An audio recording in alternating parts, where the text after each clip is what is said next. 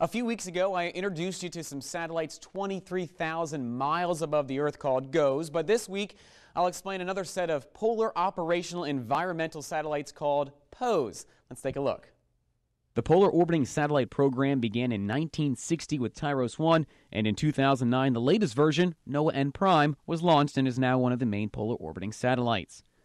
NOAA N-Prime is one of two main satellites and three spares that gather and relay weather information to meteorologists. These satellites are only 500 miles above the surface of the Earth and orbit the Earth in loops at 102-minute intervals. Since they are so close to the Earth, they have to do many passes to get a full picture of Earth's weather. These satellites have an array of instruments that can capture visible imagery, infrared imagery, and microwave imagery. This helps meteorologists with cloud and precipitation monitoring, determining the vegetation index and humidity profiles. Since POES orbits at a lower altitude than GOES, it can get a much higher resolution data and imagery as it makes those passes.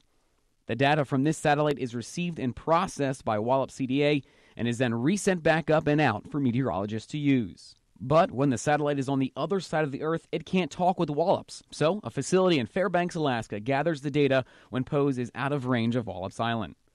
Now, the data that this set of satellites gathers is essential for meteorologists to understand the weather and forecast for you at home, with the goal of keeping everyone safe from all types of severe weather. So with satellites from both GOES and POES, we have a great way to always view the Earth's weather. Now, speaking of viewing the Earth, the Deep Space Climate Observatory, or DSCOVR satellite, captured this full image of the Earth 1 million miles away. Now, this is the first full image of the Earth since Apollo 17 in 1972. So next week, I'll be explaining that satellite and its important role that it plays.